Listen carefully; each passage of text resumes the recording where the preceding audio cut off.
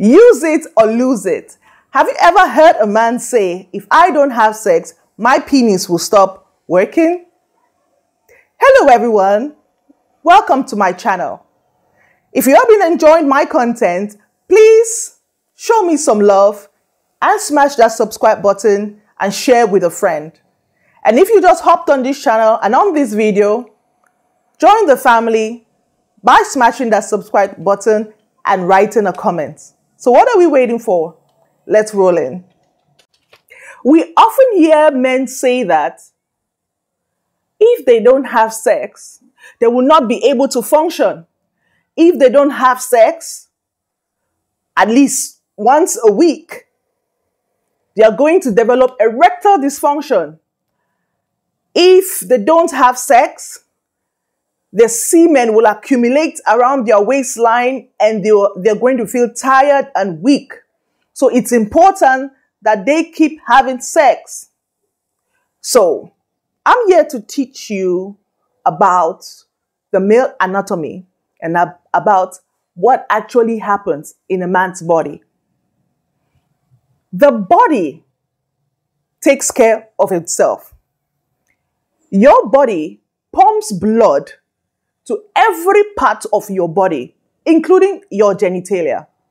And it's important to know that men have erections and women have clitoral erections. And this happens within the early hours of the morning. That's 4 a.m. to 6 a.m. So men have morning erections and women have morning erections. Men have penile erections and women have clitoral erections during arousal, during intimacy. So it's very vital that a man should have morning erections.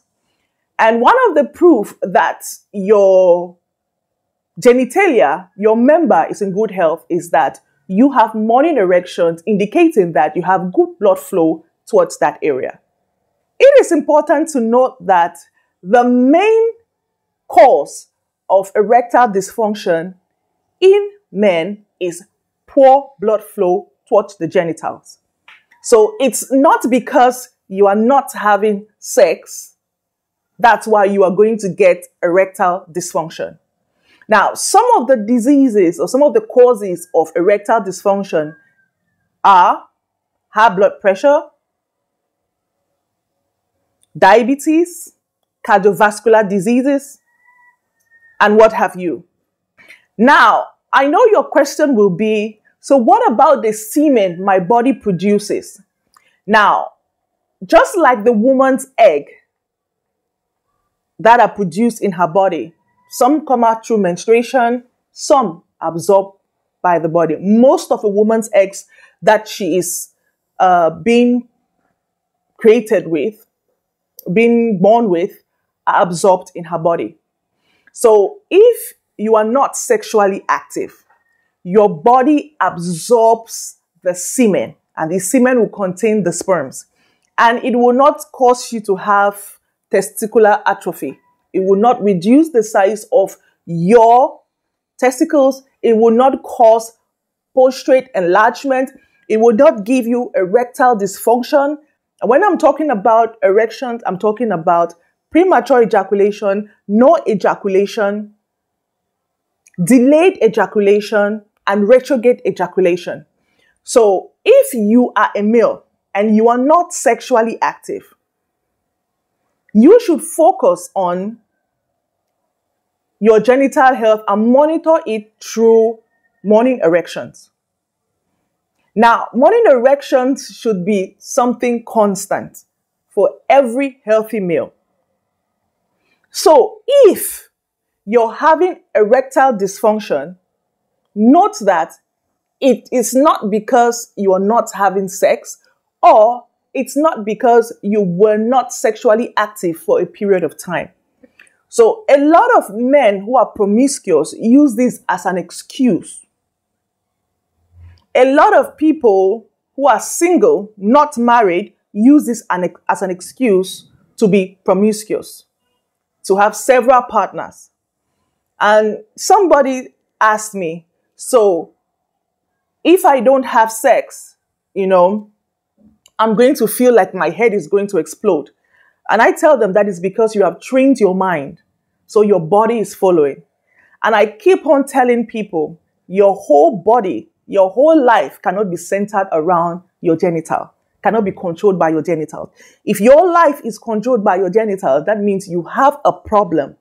You have a personality problem. You have a problem with yourself. You have a problem with your values. Nota bene, if you have been sexually pure, if you have abstained from sexual intercourse for a while, and you start having sex, and you notice that you're having erectile dysfunction, or if you notice that you have an enlarged prostate, or if you notice that your testicles are shrinking, note that you had that problem even before you started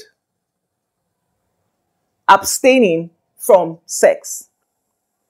Note that you have an underlying disease that is sponsoring these problems you're having.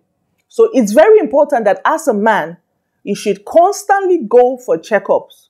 Check your blood pressure, check your blood sugar, check your cardiovascular health, check your heart health, and be sure to enjoy your sexual life when you meet the right person. I believe in having sex or being intimate with the right person, not only for procreation, but also for your mental health. Very important. People who are broken, people who have been traumatized, people who are dysfunctional are those who are promiscuous. If you check and you do your own census, you would agree with me that if you are going through childhood traumas, if you are dysfunctional in character and in behavior, if you have low self-esteem, promiscuity is going to be part of you. And you'll always be saying that if I don't use my member, if I don't have sex, I'm going to be impotent or I'm going to have erectile dysfunction. I hope I've been able to teach you something today that you can pass on to your brother, to your sister. Share this video with your spouse and stay healthy because you're worth it.